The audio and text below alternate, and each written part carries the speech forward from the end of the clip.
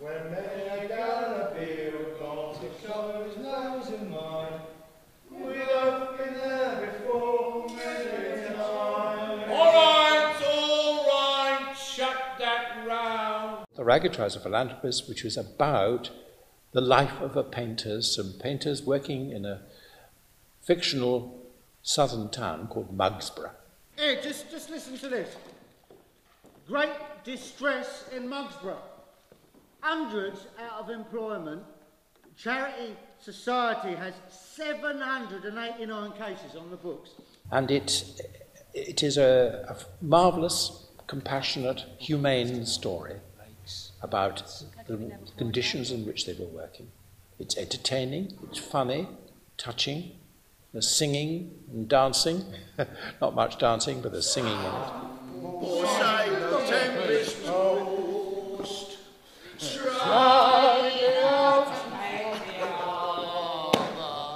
I've longed to do it in the theatre.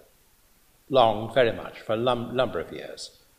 And I discussed this with Brenton, who's a distinguished writer, and he became very excited by the book.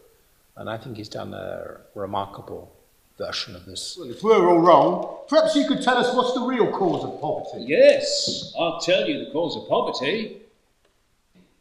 It's money.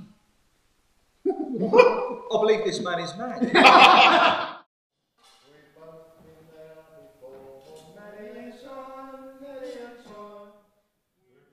To be a working man and to find himself laid off, and he's got children and family to look after, it's difficult times, and I think it is as relevant now as it was then. Some poor